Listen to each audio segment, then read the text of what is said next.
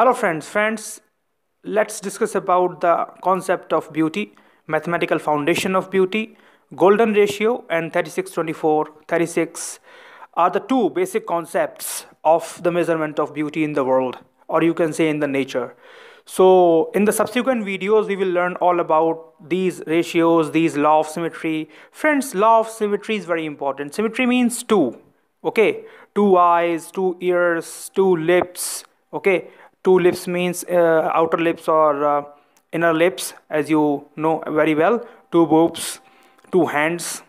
So all these things are symmetrical. If these things are not in symmetrical, then there is no beauty. On the other hand, golden ratio also works all together simultaneously. So we will discuss golden ratio, law of symmetry, and 36-24-36, and how we can determine a person is beautiful or not. So keep in touch and watch all the videos, and you will learn all about insights of the measurement of beauty mathematically and scientifically. So please share this video to all, and thank you very much for watching this video. Have an awesome day. Bye.